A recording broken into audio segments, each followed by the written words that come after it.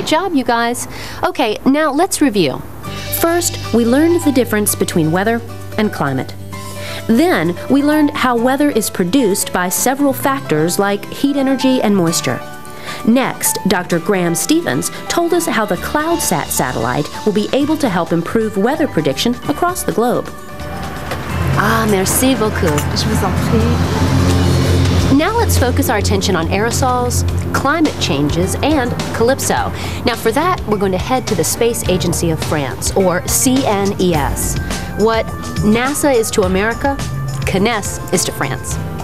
So let's go speak with Dr. Didier Tonray. He's a principal investigator of Parasol and a co-investigator for the CALIPSO mission. CALIPSO is a satellite that's being built by both France and the United States.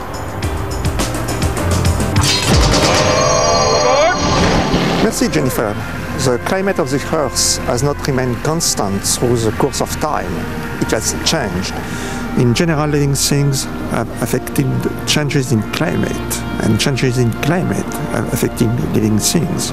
Working in groups, see if you can answer the following question. What are some reasons why our climate has changed over time? Teacher, you may now pause the program so students can answer the question. From report of increasing temperature, we think that the Earth's climate is maybe changing, but the processes behind the changes are not as clear. Two of the biggest uncertainties in understanding and predicting climate change are the effect of clouds and aerosols. The CALIPSO, or Cloud Aerosol Lidar and Infrared Pathfinder satellite observation satellite mission, will help us answer significant questions about climate processes by providing new information on clouds and aerosols. Dr. Stephens provided you with some information on clouds, so now let's concentrate on aerosols. What are aerosols? Aerosols are tiny particles suspending in the air. Some occur naturally, originating from volcanoes, dust storms, forest and grassland fires, living vegetation and sea spray. Human activities, such as the burning of fossil fuels and the alteration of natural surface cover, also generates aerosols. Average over the globe, aerosols made by human activities currently account for 10% of the total amount of aerosols in our atmosphere. Most of that 10% is concentrated in the northern hemisphere. Can you think of a reason why? We have much to learn about the way aerosols affect global and regional climate. We don't know in what regions of the planet the amount of atmospheric aerosol is increasing, decreasing, or remaining constant. Overall, we don't know whether aerosols are warming or cooling the planet. So why do we care about aerosols? Aerosols tend to cause cooling of the Earth's surface immediately below them. Because they reflect sunlight back into space, aerosols have a direct cooling effect by reducing the amount of solar radiation that reaches the surface. It is thought that aerosol cooling may partially offset expected global warming that is attributed to increases in the amount of carbon dioxide and other gases from human activity. Did you realize if there were no aerosol in the atmosphere, there would be no clouds? What can you say about the relationship between clouds and aerosols? Aerosols are believed to have an indirect effect on climate by changing the properties of clouds.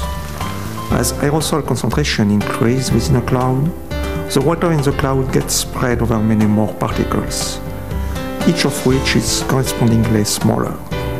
In this way, changing aerosol in the atmosphere can change the frequency of cloud occurrence, cloud thickness, and rainfall amounts.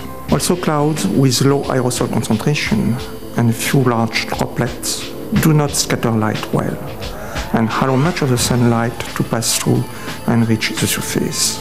However, the high aerosol concentration in these clouds allows for the formation of many small liquid water droplets. Up to 90% of visible radiation or light is reflected back to space by such clouds without reaching Earth's surface. Probably the best known evidence of the effect of aerosol in the atmosphere occurred in 1991. A severe volcanic eruption from Mount Pinatubo, Philippines, put an estimated 20 million tons of sulfur dioxide into the atmosphere. Aerosols from that eruption stayed in the atmosphere so long that average global temperature over the following year cooled by about 0.5 degree. So earlier in the program, Jennifer was right that weather in the United States affects the weather here in France and all over the globe. And the reverse is true. Scientists have been observing clouds and aerosols globally from space for many years using sensors that measure the amount of energy leaving Earth. The sensors observe how clouds and aerosols vary with latitude and longitude, but provide little information of what is inside the clouds or on how they vary with altitude.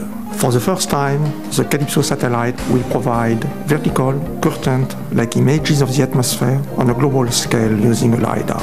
The Lidar technique is similar to radar in operation, but Lidar uses short pulses of laser light instead of radio waves to probe the atmosphere. The Lidar data from CALIPSO will allow us to determine precisely the altitudes of clouds and aerosol layers and the extent of layer overlap to identify the composition of clouds and to estimate the abundance and sizes of aerosols. CALIPSO gives us a highly advanced research tool to study the Earth's atmosphere, and will provide the international community with a data set that is essential for a better understanding of the Earth's climate.